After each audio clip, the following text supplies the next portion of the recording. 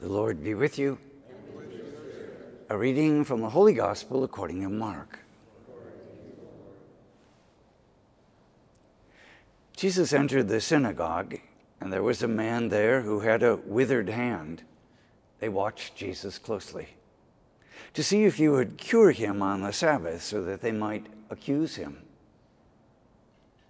Jesus said to the man with the withered hand, "Come up here before us." Then he said to the Pharisees, "Is it lawful to do good on the Sabbath rather than to do evil, to save life rather than to destroy it?" But they remained silent, looking around at them with anger and grieved at their hardness of heart. Jesus said to the man, "Stretch out your hand." He stretched it out, and his hand was restored. The Pharisees went out and immediately took counsel with the Herodians against him to put him to death. The Gospel of the Lord.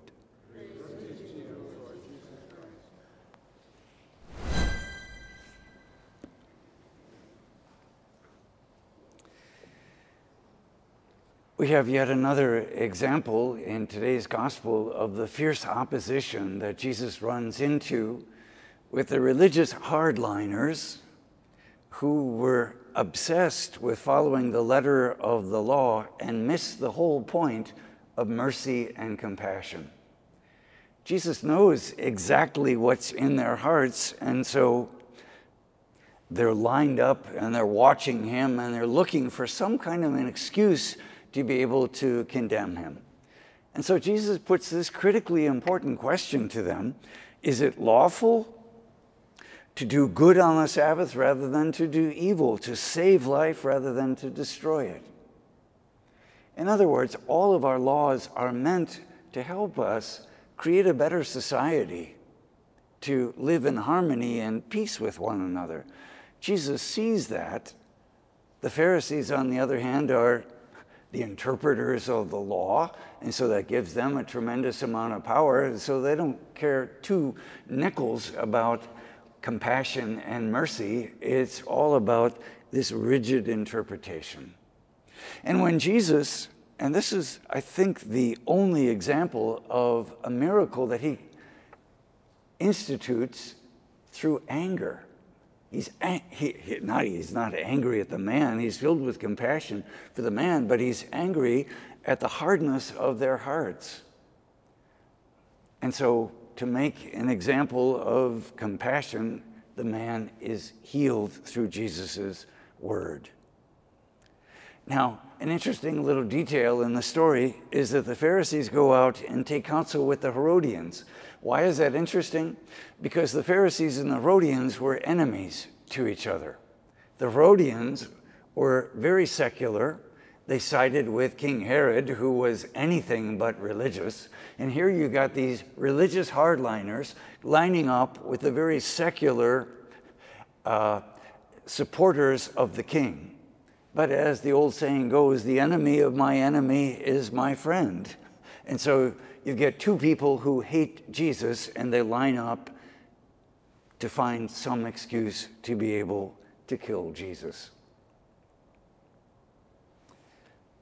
This tension in the religious society is not foreign to us today, where we find a lot of tension within our country and a lot of tension within our church.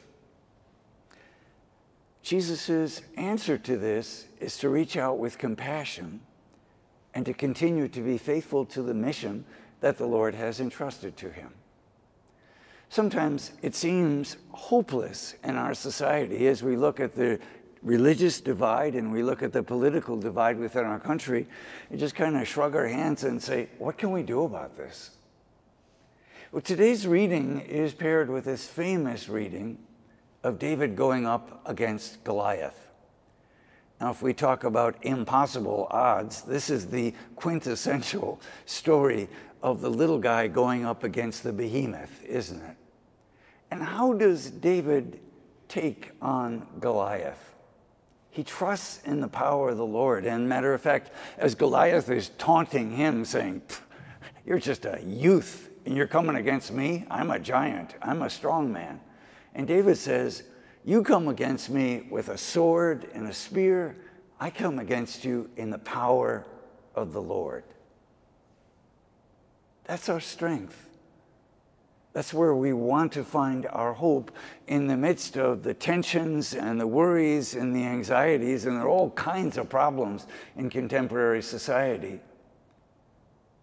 Let's take a cue from David coming up against seemingly impossible foe of trusting in the Lord.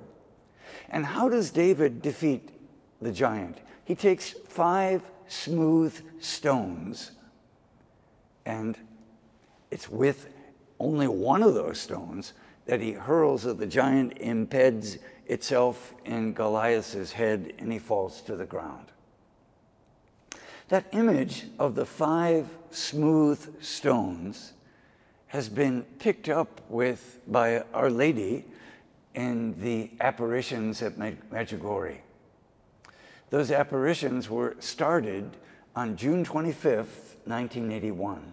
So it'll be 43 years that Our Lady has been appearing to these young visionaries at Medjugorje.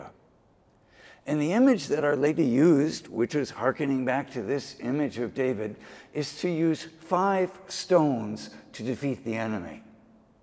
The enemy not being political forces, the enemy not being forces within the church, the enemy being the forces of evil that stir up opposition and hatred, discouragement in our society. What are the 5 stones that Our Lady recommends to all of us? Number 1, prayer, that we pray the rosary daily. Number 2, fasting, that we fast twice a week. She recommends bread and water on Wednesdays and Fridays. But for many of us, especially older folks, that isn't realistic. But some kind of fasting, whether it's giving up food or whether it's giving up television or whether it's giving up some special treat, some kind of fasting that pinches, especially on Wednesdays and Fridays. So, rosary, fasting. Number 3, monthly confession. There's something powerful in coming before the priest and acknowledging our brokenness and our sinfulness. I know for many of us, confession has fallen to the side. We simply confess our prayers directly to the Lord. But here's the irony. The 12-step program in the United States and around the world is continuing to grow because so many people are struggling with addictions. And what does the 12-step program recommend? That they make a 5th step, which is to confess to God, to ourselves, and to another human being the exact nature of our faults. So you want to get freed from your addiction, the 12-step program essentially says, go to confession, because it works.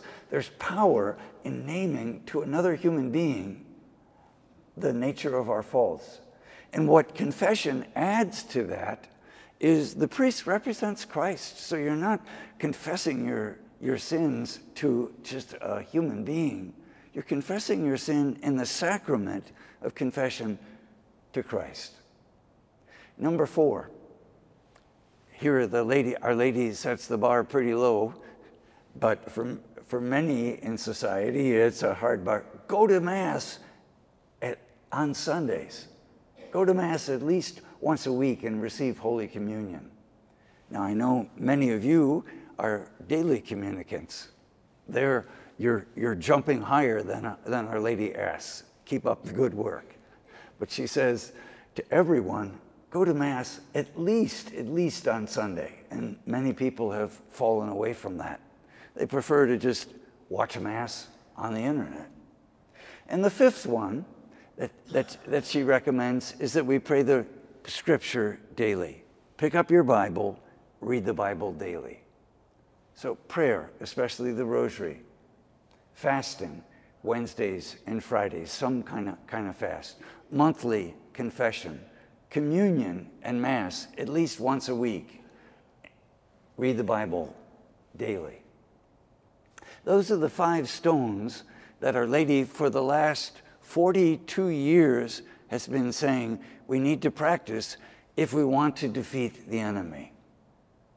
We're not going to do it simply by electing better officials. We're not going to do it simply by writing our newspapers. Okay, all of those things are important. But essentially, to see the battle that's going on in our society, in our church, in our world right now, is essentially a spiritual battle. It's a battle for our hearts. It's a battle for our souls. It's so easy to become discouraged or intimidated or frightened. But we have this wonderful example in the story of David going up against Goliath of his trust is in the Lord. That's where our trust needs to be.